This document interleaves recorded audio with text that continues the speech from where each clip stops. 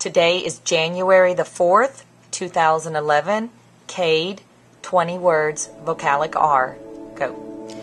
Airplane, ferry, fail, army, bone. You know, typically when a child comes to me and they have speech errors, you know, we do the test, and then in the school setting, I tell the parents, you know, we're going to reevaluate your child in 3 years and hopefully they'll be fixed by that time. Sometimes it takes the 3 years and sometimes it takes a little bit longer.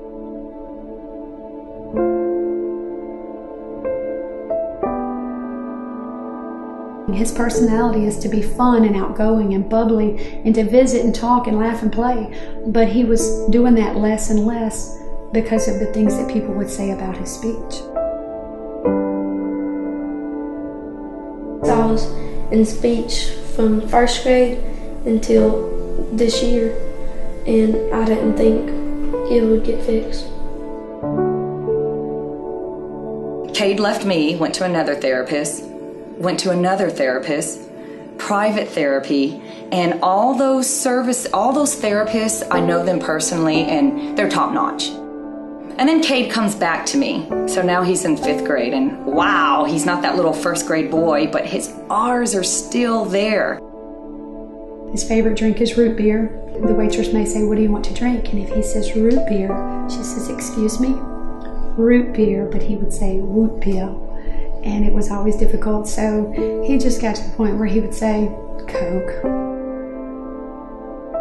I realized it a couple of years ago when I broke my leg. I was on TV and I could hear myself whenever we watched it, and I didn't like the way I sound.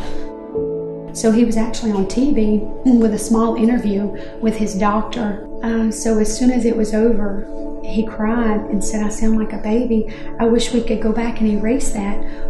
I wish we could get rid of that. I'm so embarrassed that people heard that." My traditional speech tools, it wasn't working for Cade. Hence, we got this equipment, we got the palatometer, we set up shop. He came to me for a therapy session. It was just his mother, Cade, and myself. And like I said, we took it very slow, and then we started with the sound.